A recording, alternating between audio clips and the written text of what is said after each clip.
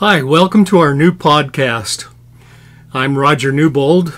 Over my shoulder here is Matt Rich. Hi. We are going to start a series of new vlogs, and I'd like to keep these somewhat short.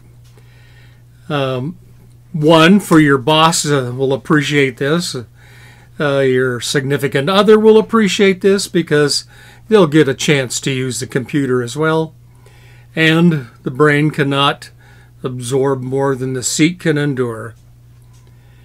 But we would like to present you a bunch of thoughts and ideas that will better your photo abilities, and maybe give you some short challenges or assignments that you can immediately hear and see and take and use them, put them into play in your own photography. Now, I love a good podcast. I love it as much as the next person. I find them incredibly dazzling and humorous, but I get so mesmerized by the end I forget what I was actually trying to learn. So I want to keep these in, the 15-minute range, but never say never, because you never know how it'll turn out. But this is our introduction vlog, so we'd like to share a little bit with you. So I want you to know that I didn't crash here from some foreign planet beyond those of mortal men. My interest in photography goes back many years in my younger days. I started off with my trusty Kodak Brownie 127. My passion began because I just couldn't extinguish it. And I had to kind of give it up for a while to make a living. But I became a principal designer in the engineering section of a national firm. But I always kept one foot in photography. I worked nights at one of our local camera stores. Never did take home a paycheck, but the toys that I earned were awesome. In 1980, I began teaching classes for our local art center. In 1984, I was promoted to director of photography there and successfully managed several classes and teachers and students over the years. And this all happened while I was working full-time. The point is, no matter how busy you become, you'll find a way to do it if you'll want to. The Art Center had a thriving darkroom, and the classes and rental times, it gave a great guidance for me to build my own darkroom in my own home. To excel in the darkroom, I took classes from the absolute best I could find. I took classes with Ansel Adams and Al Weber, Bruce Barnbaum, John Sexton, Chris Rainier, Howard Bond. Now, if you're new to photography, these film masters, you can look them up and probably ought to study them because they do some great work and they are my heroes. After years of teaching, I've covered subjects from photo history to film and darkroom to alternate print processes, street photography, shooting photography at night, all kinds of things. I did 832 weddings, and that held my interest for a lot of years. But landscape became an overriding subject, mainly because rocks don't have mother-in-laws. So I really got into this. Now, my friend Matt, he came into the photo game earlier in his life. He was about 8 when he began shooting masterpieces with his father's camera, without film, of course. I'd like to see those shots. Matt grew up near the Grand Canyon in Arizona, working at their family business, the Jacob Lake Inn. And of course, you can go see Matt's work at mattrichphotography.com and see more of his work at any time. But he worked at Jacob Lake, and he really witnessed the natural beauty of what was going on in the Grand Canyon area every single day. I mean, that's just got to inspire you to life. In order to make a living in the real world, he earned his bachelor's degree from the University of Utah and then a Master of Science degree from the University of Missouri. And both of his degrees were in civil engineering. His work as an engineer got him involved in construction industry, and he developed great talent and put them into great use for the rest of his life. After many years in the construction industry, Matt returned back to Jacob Lake and began to work with his family. Photography just became easier that way, and he shot for the love of it, and photography, in that sense, he became the truest of all of the amateur amour.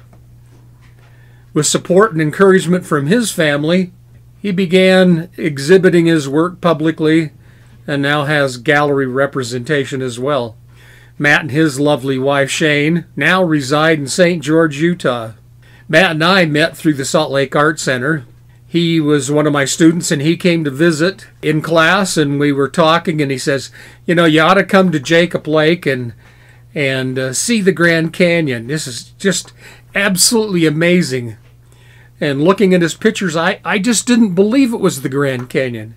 I didn't know that the North Rim at Jacob Lake was far different, far more secluded and beautiful than anything on the South Rim. So I went. I spent some time with him at Jacob Lake. We toured around. We formed a fast bond. We began teaching workshops together in Utah and Arizona, and now the workshops and everything have merged together in our new set of vlogs. You know, we love the interaction of teaching workshops in the landscape. I think that's the best it can be, because the information that you receive from a workshop are both timely and immediately put into practice right on the spot. With the pandemic of 2020, personal interactions have been, reduced, and so the learning intensity wants to be increased, and that brings us to this point. We're going to do a set of vlogs that you can tune into, that you can take a look at your over and over and listen to them and see what's going on. We want you to subscribe and give us a thumbs up and stand up and give a hoot. Well, not so loud that your boss hears. But and don't wake up the kids. But be excited. I think this is an exciting time in life, and here we are being able to get into these lectures and demonstrations in how to deal with photography. Now, the next 3 or 4 that we've got planned will basically go through some ideas. Next time will be how to choose a camera that will really be the best for you, that will really give you some things to think about, what to choose.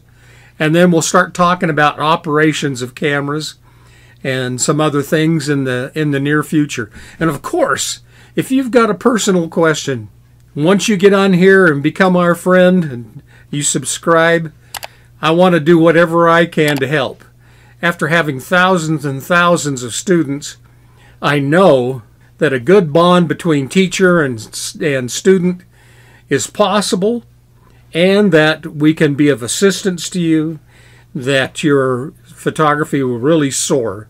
And we will be doing a bunch of new stuff and helping and forming some great fun relationships. So thank you for tuning in. Thank you for becoming a friend with us. Thank you for being the best, and I hope that we can help you here, and your photography will progress. So until next time, take care, my friends. Thank you. I'm Matt Rich. I just wanted to introduce myself, but more importantly, I wanted to introduce Rodger. I first met him 35 or so years ago when I signed up for classes at the Salt Lake Art Center. His classes and his influence played a major part in helping me move from being a frustrated snap shooter to now being a professional photographer. The whole time I've known him, he has been a student of photography. As he told you early on, he took workshops from many of the greats. Most of them became his friends. For example, he got to know Edward Weston's two sons, Brett and Cole, well enough that one of them gave him the keys to his California home and said, "Drop by any time. You're always welcome. If I'm not home, just wash the sheets, clean up, and make sure you lock the door." He spent over a year trying to get an interview with Ansel Adams. Finally, Mr. Adams' secretary called him up and said, "Mr. Adams would be willing to meet you on such and such a day for a few hours in the afternoon. Will you be able to make it?"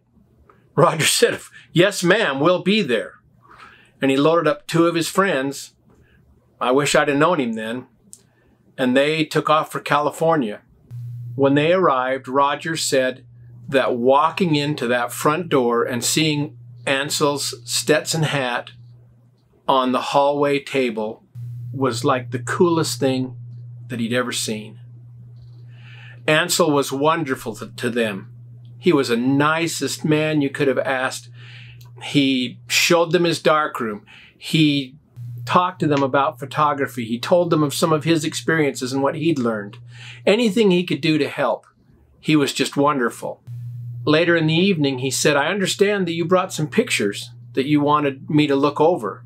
So Rodger went and got his pictures, all of them in black and white, and he said, "Here, take a look at those." Well, Ansel looked them over. On each one, he'd stop for a moment and say, "You might consider this," or "This one needs a little more burning in this corner. I think it'd be better." Each one, he had just a little help or a little criticism that he thought would improve it. Finally, he came to one, and he stared at it for a long time. Rodger said he kind of got a little nervous. Finally, after a few more moments of staring, Ansel said to him, "Rodger, I would buy this one." Rodger said, "I'll do better than that. I'll give it to you." Imagine having your hero say something like that to you. Rodger has received a significant number of awards and recognitions over the years. I will put a link below so that you can look up for yourself all the things that he's done and know of his experience and qualifications. He has done one-man shows, invitational and juried shows. His work has been purchased and shown in public and in private collections throughout the world. He has curated several shows, including 2 in Salt Lake City for Ansel Adams. His work has been included in several publications, including 5 times in the Graphis Photography Annual, which has, I understand, about 1,000 to 1 chance of you being included in that publication. In 1997, he was given an award from the Salt Lake Area Chamber of Commerce. It was the Distinguished Honors in Arts Award for his outstanding contribution to the arts in Utah. Plus, he's taught photography nonstop for almost 40 years. Some of his students would come back semester after semester, and Rodger kept having to learn new things so that he could teach them something new. I know of no one who has a broader understanding of photography than Rodger does. People consult him all the time for help. One example was a few years ago. One of his students' daughter, who was a pretty well-known bridal photographer in California, was hired by a couple to come to Salt Lake City and photograph their wedding. Well, come to find out that one of the things that this couple wanted in their wedding was for the both of them to jump off into a pool with all their wedding clothes on. Rodger's student called him up in a panic and said, "Rodger, it's going to be evening. It's not well lit enough to do this. I don't know how to do this. My daughter doesn't know how to do this. Please help." So Rodger packed up, I think, 8 flashes and all his gear, came up there, set up the shot, did a couple of test flashes just to see if everything would fire, and then said, "Tell him to jump in." Boom, he got the shot. It was perfect. I could go on and on. I'm privileged to know Rodger, and to call him my friend. We are both new to the video world, but we're committed to making a quality YouTube channel. Please give us feedback, ask questions. Between the two of us, we have right around 70 years of photographic experience. Let us help and work with you. By the way, you can find Rodger's work on Facebook, and my work is on both Facebook and Instagram. Get back with us, give us your feedback, and we'll do our best to make this a great YouTube channel to help you in your photography. Thank you very much.